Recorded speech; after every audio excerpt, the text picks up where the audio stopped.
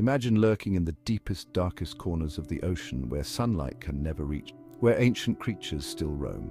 Among them, one of the most bizarre and terrifying predators ever encountered, the goblin shark.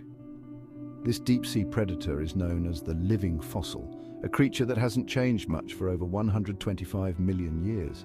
Its distinctive long snout and alien-like face have earned it the nickname the Nightmare of the Deep. But it's not just the looks that are shocking. The goblin shark has an extraordinary hunting technique. When prey comes close, it uses its slingshot jaws. Yes, you heard that right. Its jaws can shoot out to snatch up its target in the blink of an eye.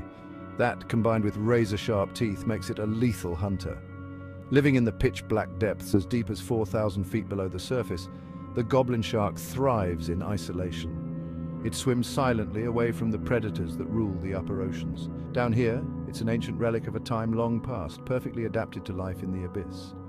While the goblin shark may send shivers down your spine, it remains one of the ocean's most fascinating creatures, a living link to a prehistoric past, lurking in the depths, reminding us that the ocean still holds countless secrets.